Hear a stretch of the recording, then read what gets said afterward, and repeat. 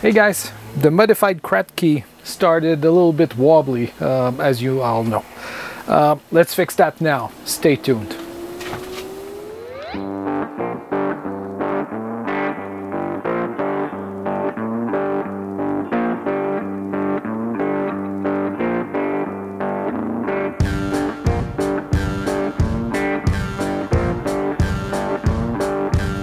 Alright guys, welcome back. Yeah. This design here was a little bit ambitious. It did what I wanted it to do, you know, keeping everything outside of the buckets, you know, because I wanted to be able to monitor for leaks, because, you know, otherwise if it starts leaking and I can't see it, then it's just going to overflow the buckets, whatever. So that was a good design goal, if you wish, but didn't turn out to work too well because this little valve here has holes on top, right? So it did everything I needed it to do when it was below the water, right? Because it was supposed to live around, you know, this kind of height, right? So as long as the water was below the holes, I had no problem. But as soon as the water, which it is right now because we're starting the season, as soon as the water was over those holes, those are aeration holes, right? So it started leaking. Bad assumption on my part that it could live underwater. So under the umbrella of keep it simple, stupid, you know, the good KISS principle, right? We're going to replace this kind of valve with, you know, your regular float valve, you know, with a balloon here. Cool thing about the balloon is that, you know, I can adjust it. Something I couldn't do with this. So, all right, so we're going to trade the can I monitor a leak to, well, adjustability. So I think it's a good plan, all right? So what I'm going to do with this thing here is I'm going to drill a hole inside the bucket, all right, about this height, and then I'll be able to adjust it and then feed from here to here. So I'm only going to have one little piece of pipe connecting the two, and that should keep the whole thing pretty simple. All right, let's start working on it.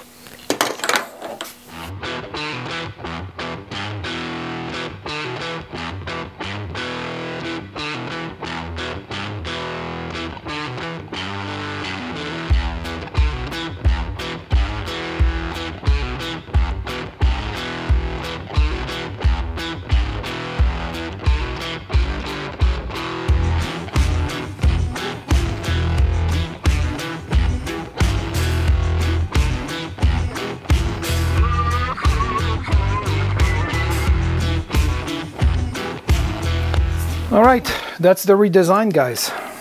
Not super difficult. All right, so float valve in the bottom here. It's going to be adjustable so I can maintain the water level. I'm going to keep filling this top portion here. That's the only bucket I'm going to have to worry about. You know, as long as it's full, this is going to just deliver the water level that I need maintained.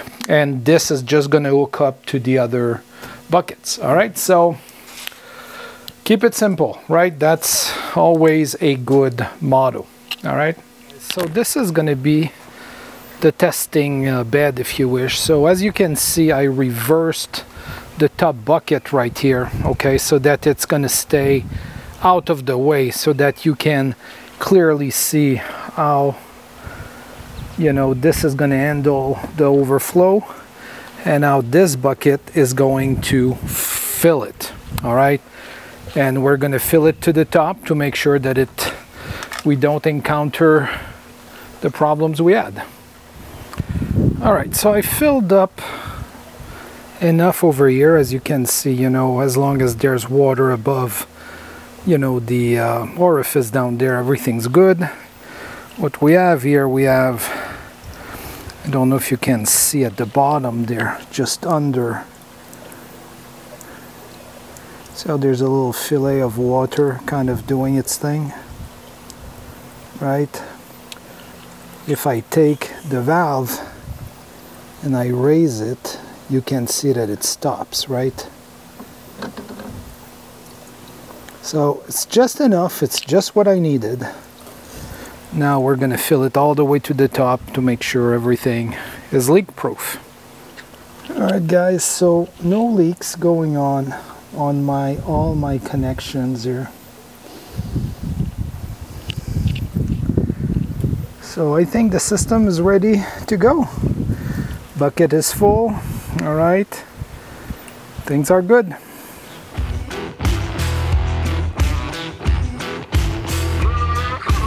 What's cool now is that all I have to do is worry about this bucket having the right level. All right, I don't even have to think about putting the other bucket on until the level reaches, you know, a place where I think it's going to want water. All right, so I'm just going to fill that back up, okay, so that the level comes back and we'll be in good shape.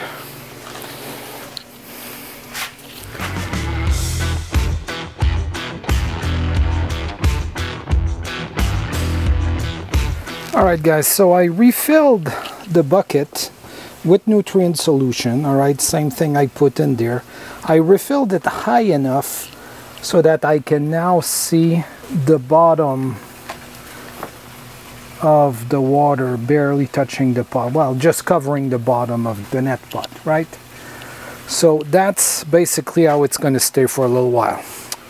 Alright guys, so like they would say in Harry Potter, mischief managed, right? So, simple solution, it's going to do the job just fine. Now, why don't I think this is going to have any issue? You probably saw in the couple of shots I gave you, that ball is blown in place, okay? So essentially, it's all sealed. There's no seam, there's nothing that would lead me to think that this could burst, all right?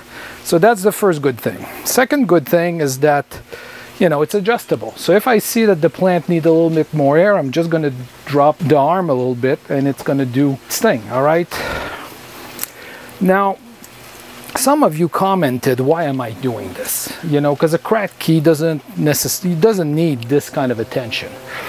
Well, the reason I'm doing this is because when these peppers get to be a good size, okay, they will drop in each of those buckets probably about ½ an inch in a matter of a week, okay? So multiply that by 6, you know, we're talking about a good amount.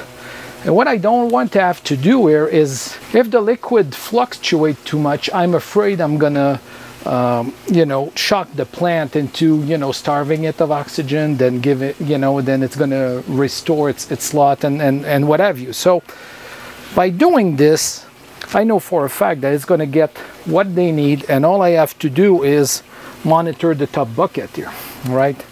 And at the end of the day, you know, I'm not doing this as a job, right? So I don't want to be looking at this every hour of every day, you know, to make sure that the system has enough liquid in it. Again, the Kratky doesn't need this whole setup here. It could have worked just fine like that. It could also just work fine without the plumbing here that I've put in place, just each plant in its own pot, at which point you have to monitor them very closely, you know, in order to make sure the liquid doesn't drop too low, all right? Especially for peppers that are longer lasting, you know, or longer time to harvest plants, you know. All right, guys, well, if this was helpful to you and you like my solution here, and don't forget there's 3 parts to this video here, all right? You know, if you like what I did here and you think it could help you, you know, give me a like, subscribe to my channel, and I'll see you in the next video. Bye.